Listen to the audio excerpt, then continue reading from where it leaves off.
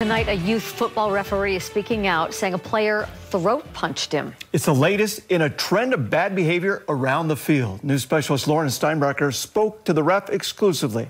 Lauren. Yeah, that ref is not only sharing tonight what happened to him, he's also sharing a larger message for parents of youth football. I got a message for y'all ass. These kids, leave their crazy ass alone. I'm thinking I'm working with white people today in the gated community. I pulled up to the field, I'm in the projects.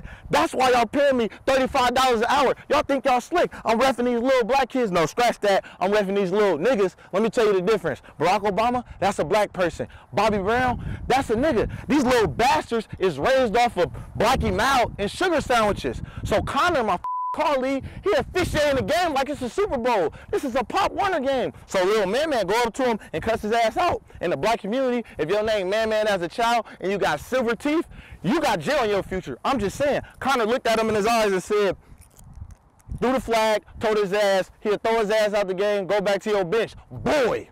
Man looked at me, I looked at Man, he lifted up his leg. I swear, every civil rights activist spirit took over his body. Scream, Wakanda forever! Boom! Knocked this whole I'm telling you, all this was down. He was on the ground squirming and everything. He looked like Martin did off that one episode. If y'all saw it, man, that was crazy. I got some talent out there, though. It was a good game.